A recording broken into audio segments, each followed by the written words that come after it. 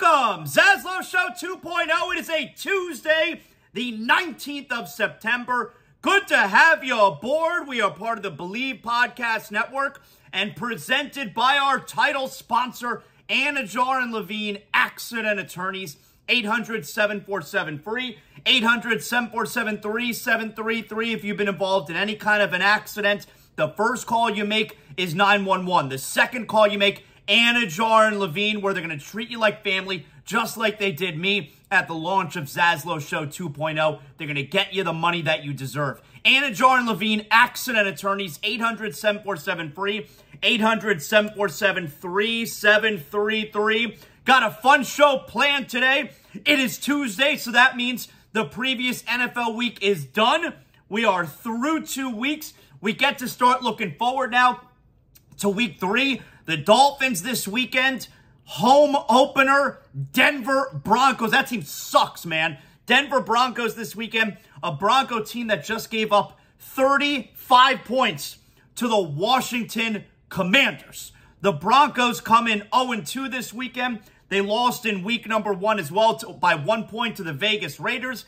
And the Dolphins, you really couldn't ask for a better start.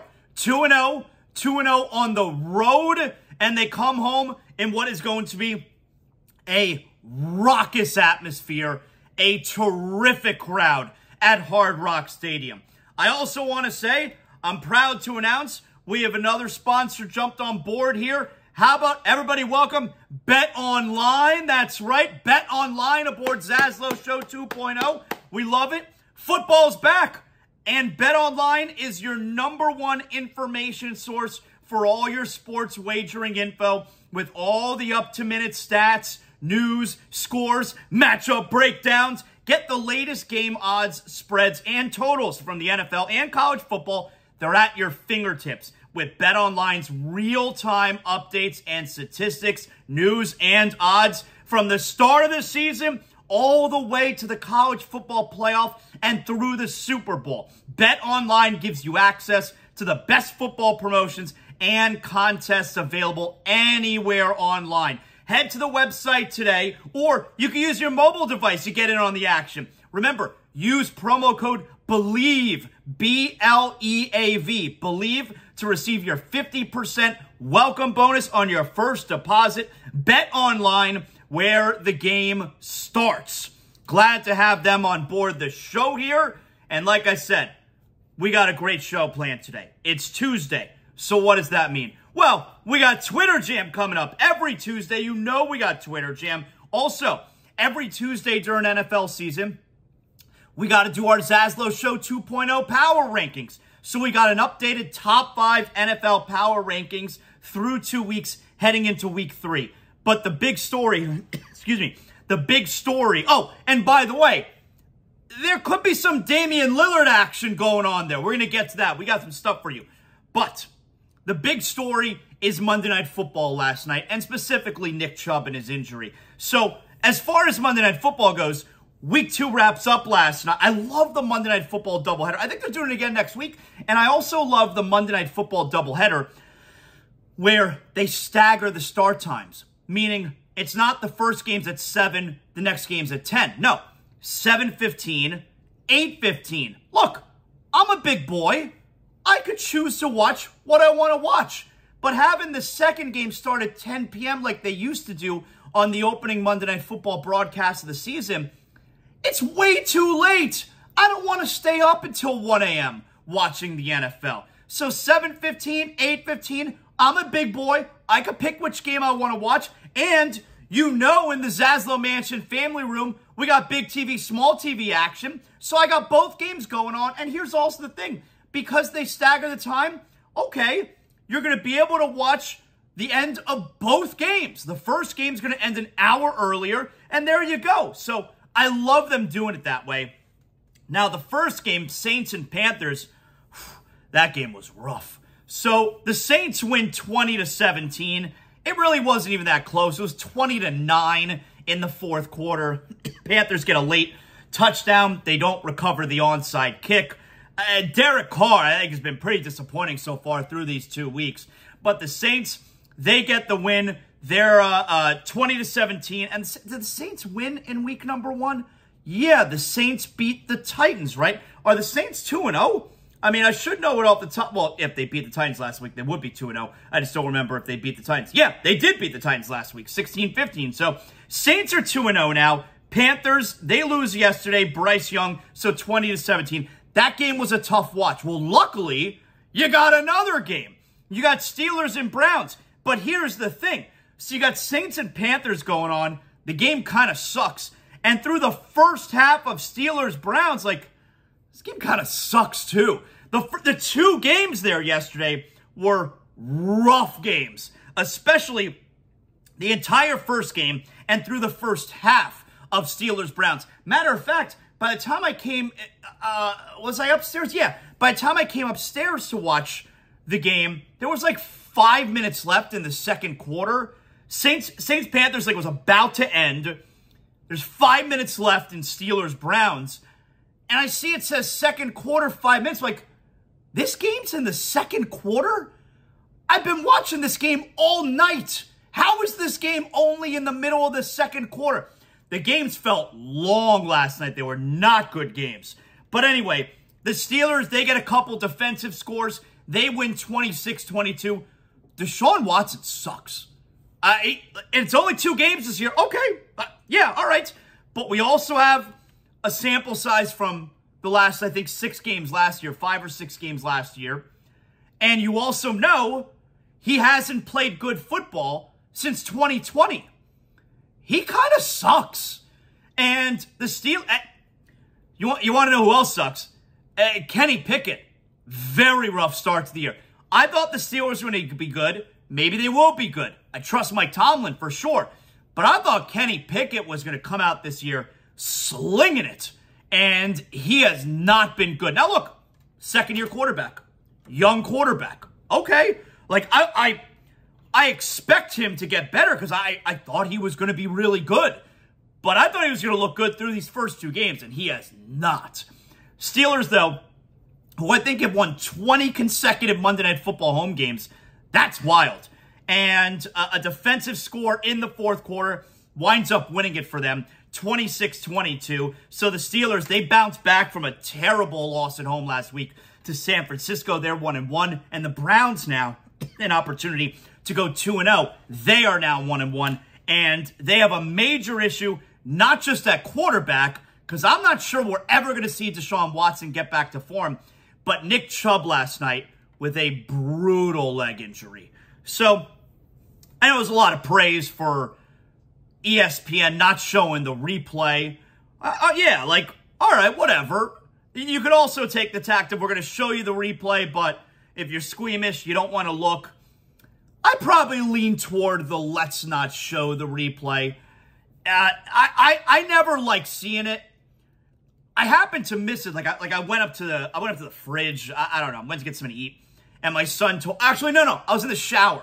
And when I came down from the shower, my son said, Nick Chubb, terrible injury. He goes, here, look. And I'm like, yeah, I don't want to look. I don't want to see it. If you're telling me it's catastrophic, I hate seeing it. He had to show me. So I watched it, and I'm like, yeah, all right, I don't need to see it again. I don't like watching those injuries. So I guess I'm good with ESPN not showing it.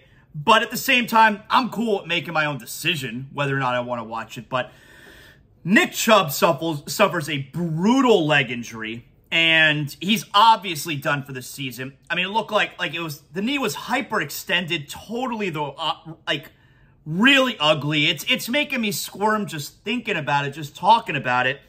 I don't know what the official diagnosis is right now. I mean, it could be a broken leg, or it's most likely a torn ACL, MCL, everything in the knee. It was really ugly, and you know, you could make the argument, this is why running backs want the money. Because their careers are short, because the beating they take, and they're also very susceptible to serious injuries. This is why running backs want the money. And then you could also make the case, this is why the teams don't want to pay them. Because you are very susceptible to injury, and your careers are very short. Like, it works both ways. The running backs see all of those facts that I just, or that statement that I just said, say, That's why we want the money. And the teams see those statements that I just made and say, that's why we're not giving you the money.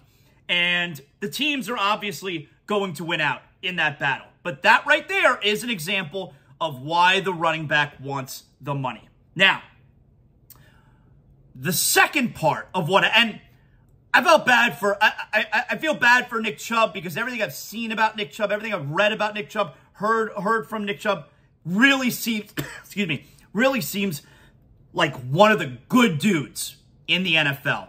Seems like a good guy in the NFL. And for that injury to happen to him really sucks. He's an elite running back.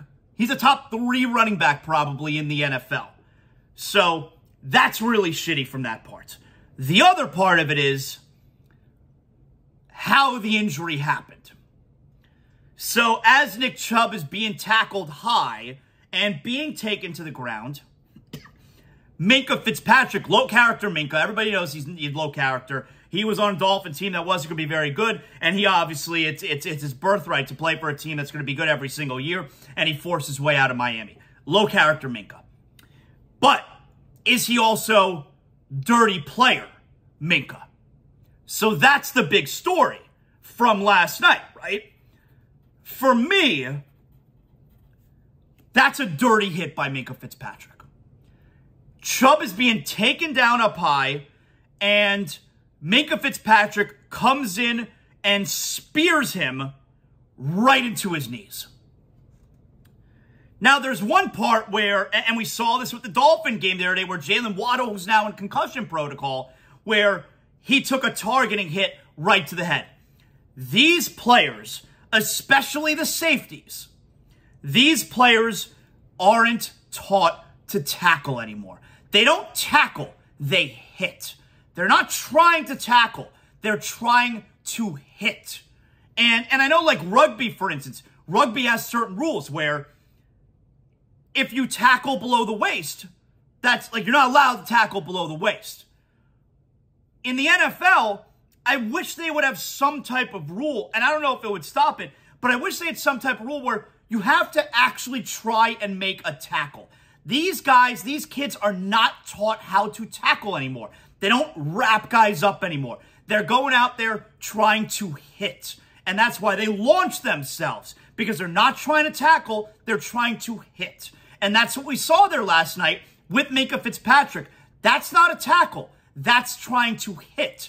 And trying to hit him below the waist. And specifically trying to hit him in the legs. So that he could tackle him. So that he can hit him to the ground. To me, that was a very dirty hit by Minkah Fitzpatrick. And I know the Steeler fan is going to say it's not, and the Browns fan is going to say it is, and I don't have any bias in this spot, except that NFL players now don't know how to tackle anymore. All they do is try and hit. And Minkah Fitzpatrick committing a very dirty hit yesterday, and it's why these players, you know, they try to get concussions out of the game over the last however many years. And they've outlawed the head-to-head and the hits to the head. And you ask any NFL player, would you rather get hit in the head? The player try to tackle you high and maybe you get hit in the head? Or would you rather, okay, we're not allowed to hit players in the head anymore. It's a penalty, so let's make sure we go low, and then you get hit in the knees. Every single NFL player tells you he would much rather get hit in the head than get hit in the knees. He would much rather a potential concussion than having his knee blown out. A potential concussion, you can keep playing theoretically. You get hit in the knee, it could end your career. Now, it's not going to end Nick Chubb's career, but it could end your career in the sense of you'll never be the same again. You may never be able to run that way again. It'll end your season, for sure. Every player will tell you, I'd much rather get hit high than get hit low. But the NFL has tried to outlaw that, and understandably so. And they'd be able to avoid the significant knee injuries like last night as well if these guys would actually tackle instead of just try and hit, which is what Minkah Fitzpatrick did last night. Now, it's a dirty hit in my book 1,000 out of 1,000 times. Does that make Minkah Fitzpatrick a dirty player?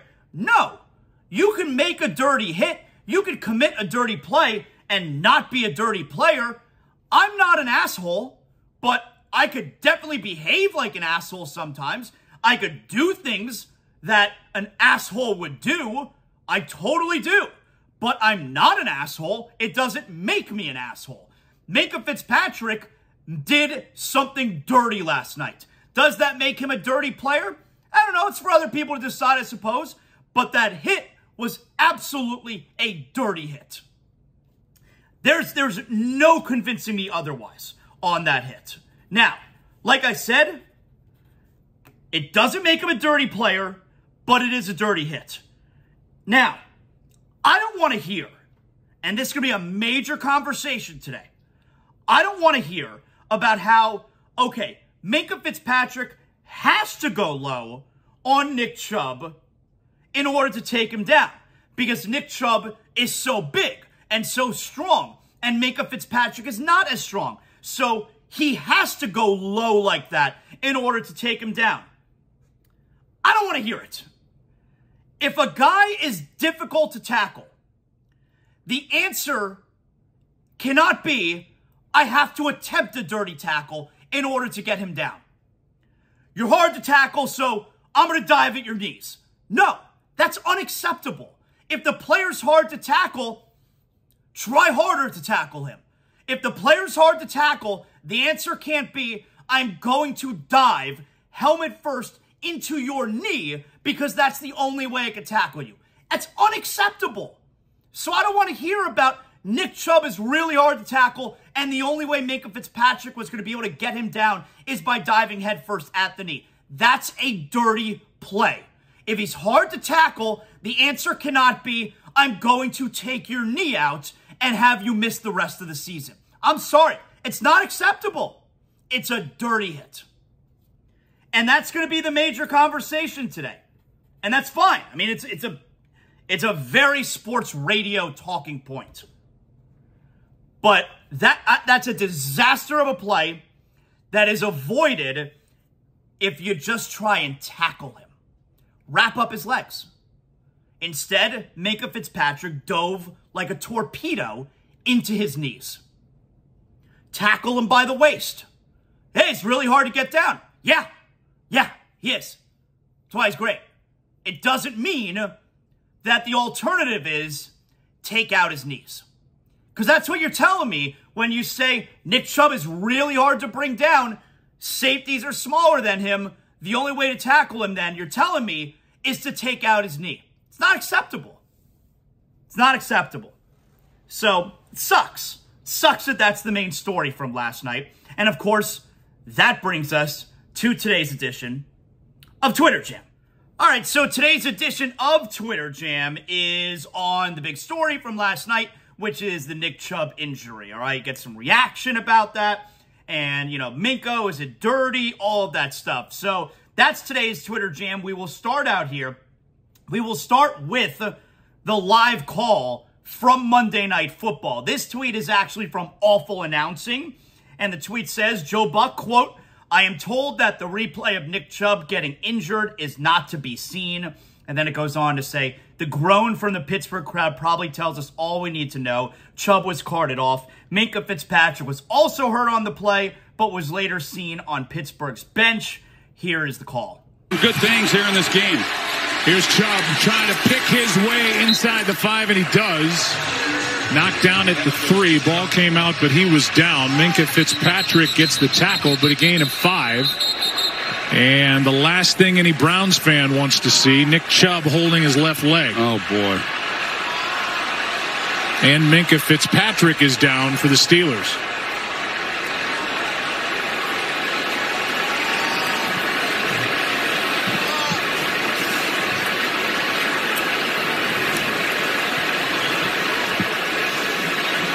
I am told that the replay of Nick Chubb getting injured is not to be seen. Yeah, we're not going to show it. It's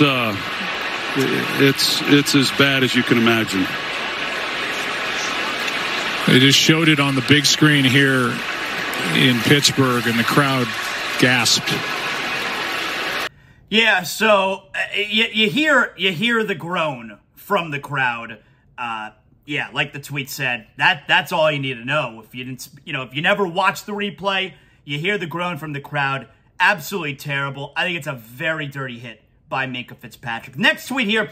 This is from Ian Rappaport at Rap Sheet, NFL Network. Great reporter. He tweets out last night during the game, Browns running back Nick Chubb suffered what is believed to be a significant and season-ending knee injury against the Steelers, including multiple torn ligaments. He'll have tests done, but unfortunately, essentially what it looked like. Yeah, everybody knows that. All right, this tweet here is from Scott Hansen, the Red Zone. All right, he's the host of that. He's not the Red Zone. He's the host of the Red Zone. And Scott Hansen says, it's so bad, you hope it's only season-ending. Yeah, it's one of those. This tweet is from Jordan Schultz. He is an NFL insider, and he first tweeted out, Browns fear Nick Chubb's season is over from a possible knee dislocation, potentially with multiple ligament damage. He's currently undergoing testing. There's serious concern. And then he quote tweeted his own tweet with, head coach Kevin Stefanski told reporters he expects Nick Chubb to miss the remainder of the season with a significant knee injury. Christian McCaffrey, running back for the 49ers, he tweets out, prayers up for Chubb. Baker Mayfield, who of course played with him when he was the quarterback in Cleveland. Love you, Nick. Prayers up. LeBron James, he tweets out, damn, man, Nick Chubb, praying for the absolute best. Yep, all right.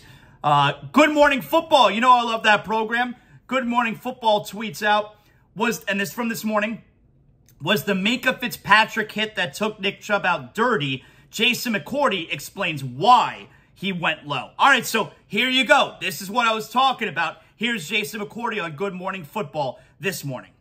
The hit, okay? I'm texting with some people who played in the league who said the Minkah hit is dirty. He should be fined. He should be suspended. There's no business for that. He went low and he was vulnerable.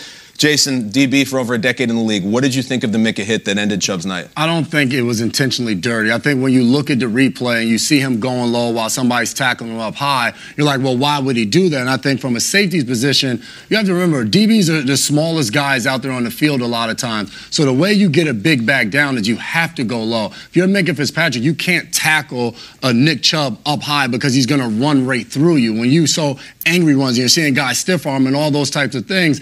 In that split second, in his mind, he's like, all right, he's coming through this hole. I have to go and I have to take him low.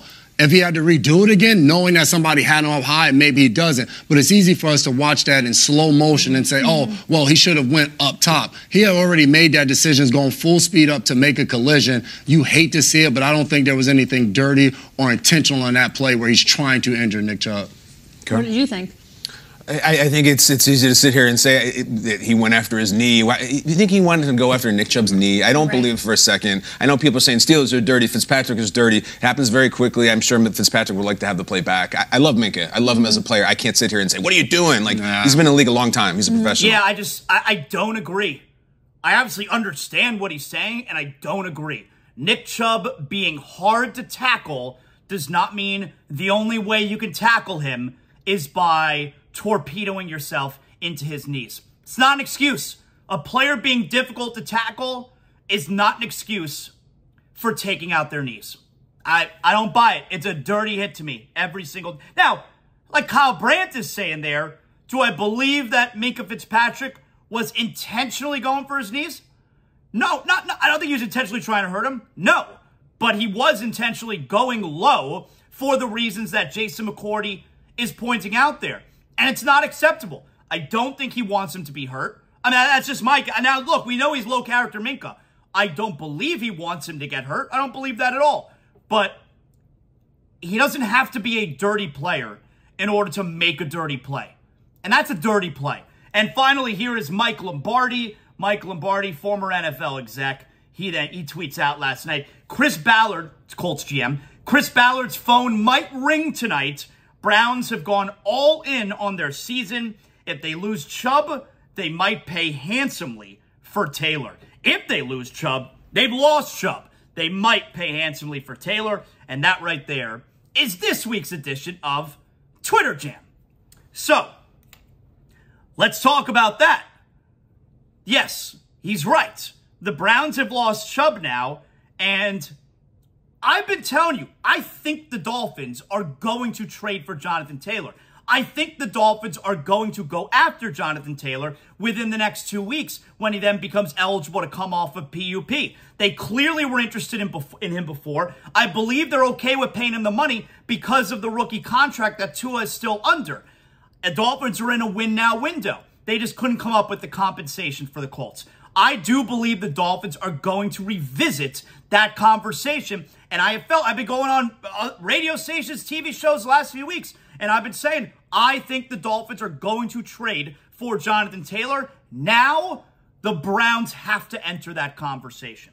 Like the kids say, the Browns have entered the chat. So the Browns now, and here's why, like Mike Lombardi is pointing out there, I can see the Browns trading for Jonathan Taylor now. This is an organization, the Cleveland Browns, that has a history of making terrible deals. You look right at Deshaun Watson, a terrible deal. And the reason that is important to point out here is, okay, not only will they be willing to give Taylor the money, but they may also be willing to give the Colts the compensation that they're asking for, even if it's considered to be a terrible deal, because the Browns have made terrible deals. The only way to get Deshaun Watson to play for them was to make a terrible deal. They went out there and did it. So the only way to get Jonathan Taylor is to make a terrible deal with the Colts. If that's what it takes to get the guy they want, I believe the Browns and their history would show you they are willing to do that. I could see them going all in on Taylor now. The Dolphins are not going to go all in on Taylor. The Dolphins want Taylor at the price that they're willing to get him at. I felt and still feel they will revisit that conversation. The Browns, though, will be willing to match whatever the Colts are asking for. I believe the Browns will be willing to go all in. I don't believe the Dolphins will be willing to go all in. Now, does it play a factor with the Dolphins that Raheem Mostert has been so great the first couple weeks that the Dolphins' offensive line has blocked so well for him these first couple weeks? Yeah, I think that probably does play a role. I think that probably makes it even less likely that the Dolphins meet the Colts' asking price. So you got that right there. Dolphins' O-line has been great for Raheem Mostert. That lessens the chance of the Dolphins meeting the Colts' asking price. And now if you get a desperate team like the Colts who are willing to meet that asking price, it makes the chances of the Dolphins getting Jonathan Taylor even less likely at this point. I have felt they were going to get him, but Mostert and the offensive line's production the first couple weeks, combined with a desperate Browns team now, I'm not so sure it's likely that the Dolphins are going to land Jonathan Taylor anymore.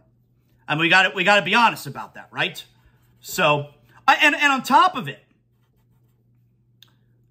the Browns, considering how bad Deshaun Watson has been and the money that you've committed to him, you definitely have to make an effort toward Jonathan Taylor. And what I mean by that is, the only way it becomes palpable, the money that you've paid Deshaun Watson, with him being this poor, is to do everything you can to still make sure you win. Because if the Browns put themselves in a position to win, like if the Browns were to win the Super Bowl, I know we're living in fantasy land now, but if the Browns were to win the Super Bowl and Deshaun Watson is terrible, no one's going to complain about the money.